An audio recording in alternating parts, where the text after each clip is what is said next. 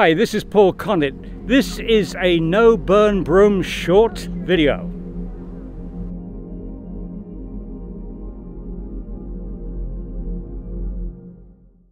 Hi, my name is Paul Connett. I'm a retired professor of chemistry. I taught chemistry at St. Lawrence University in Canton, New York from '83 to 2006. My specialty was environmental chemistry and toxicology.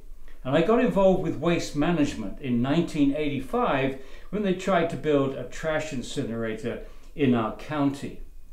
I started to fight that incinerator, and before I knew what was happening, I was being invited by communities all over the United States and then eventually around the world to help them fight incinerators.